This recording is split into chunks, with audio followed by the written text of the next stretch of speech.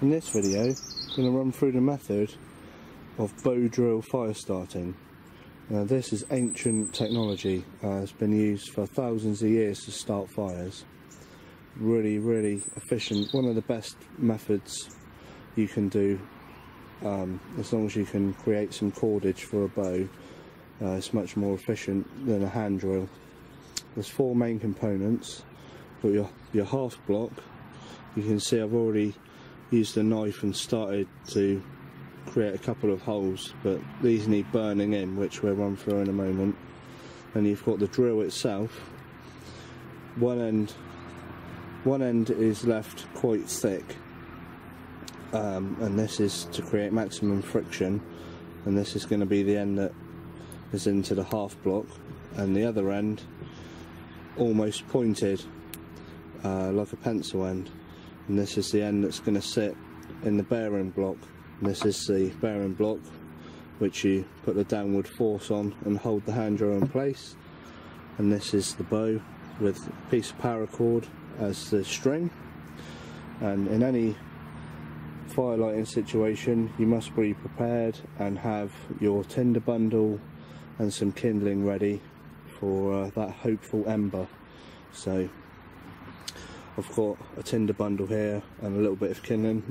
Not going to light a huge fire, this is just a demonstration. I went and collected the wood last night, and we've had a few days of rain, so I'm not 100% hopeful that this is going to work brilliantly, but I'm going to give it a damn good go and see if we can get fire. So I'm going to make a start now.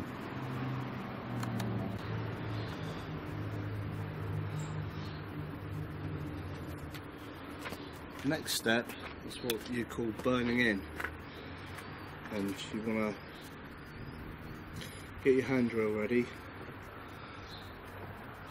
into one of the holes, bit of saliva in the bearing block, and apply some downward pressure and get the drill going. Normally the half board would be on the floor, you keep it steady with your foot. You just want to do this until you get it smoking.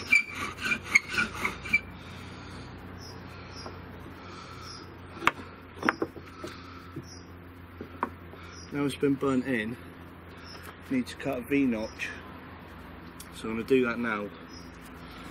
The notch is what will collect the ember.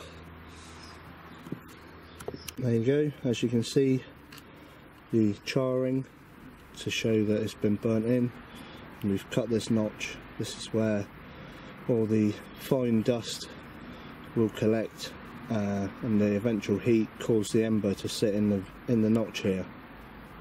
So let's give it a go. Here goes.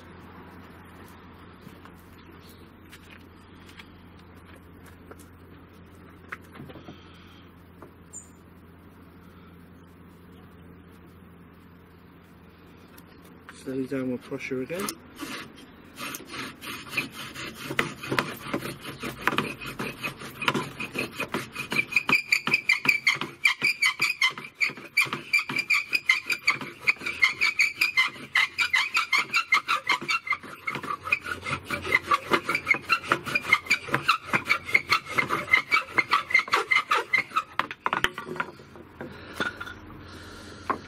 Here goes again.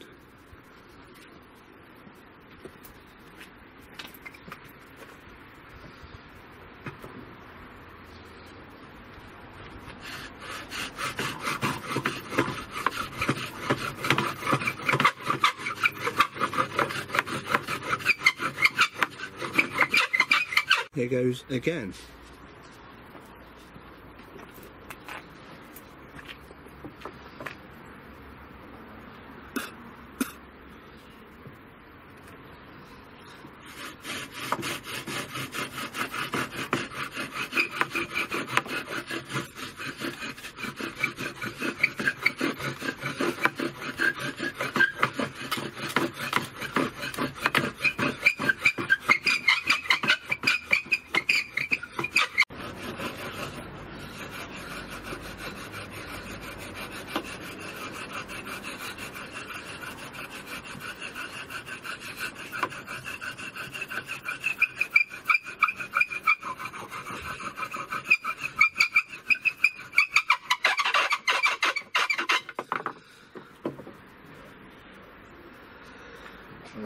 That's it, got an ember. Finally done it. Finally got an ember. I'm going to transfer it into the middle of my bundle.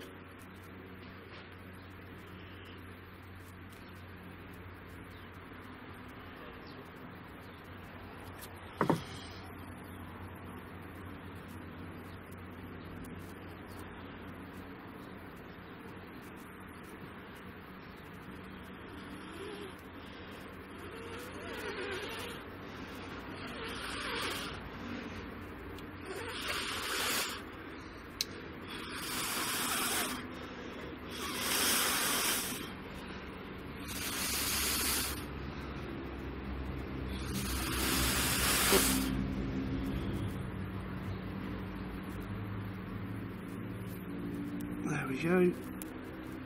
Success.